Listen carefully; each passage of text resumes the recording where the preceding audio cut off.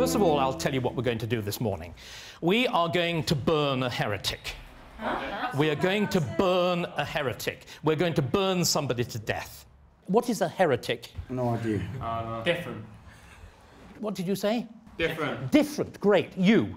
Yeah. It's you. No. It's exactly you. It's somebody who dissents. It's somebody who dares to think differently. Me. I was a heretic. I come from a family of heretics. My family were Quakers, who were the people who were punished at the end of the 17th century because they refused to remove their hats to important people. And you're making exactly the same gesture now by keeping your hat on in class. OK, great. We're understanding it. So for Catholics who were controlling England at the time, this person is a heretic. For a Protestant, what are they? What's the other word we use for somebody who sacrifices themselves to death? Martyr. Martyr. They would call them martyrs. We'll go down now and do the most horrible thing that a human being can do to another human being.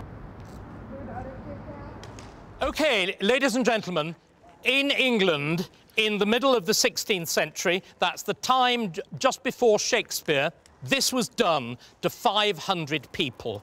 The reason everybody that's stinking is we put pork fat and the actual rind on to give you the sense of what it would have been like with human flesh. The burnings in England took a long time. The real problem in the 16th century was they didn't have gas underneath. In the 16th century, wood... There you are. Now, Henry, come and tell me, what's it like being burned? It hurts. Imagine, what happened to this man was they just got the fire going and the flames came up and singed everything up to his crutch.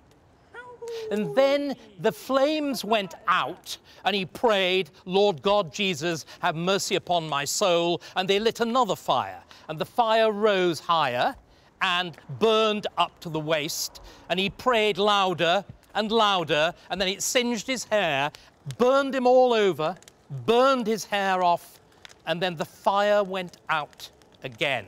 This is half an hour. And then he cries, more fire, good people, more fire. And they light a third fire like this. And this is what happened, and I'm quoting, the third fire was kindled a while after, which was more extreme than the other two. In this fire he prayed with a loud voice, Lord Jesus, have mercy upon me. Lord Jesus, receive my spirit. And these were the last words that he was heard to utter. But when he was black in the mouth and his tongue so swollen that he could not speak, look, the flames are going up to the head now, yet his lips, until they were shrunk to the gums, kept moving. And then he knocked his breast with his hands until one of his arms fell off. And then he knocked still with the other, whilst the fat, water and blood dropped out at his fingers' ends, until, by renewing the fire, his strength was gone, and his hand clay fast in knocking to the iron, you can see it there, upon his breast. And then immediately bowing forward, he yielded up his spirit. Thus he was 3/4 of an hour in the fire. This is what people do in the name of religion. What's the equivalent now to this? When they like blow up. He's blowing up. Like people that did like London bombers and that. The London bombers. What's another incident? Twin Towers. The Twin Towers.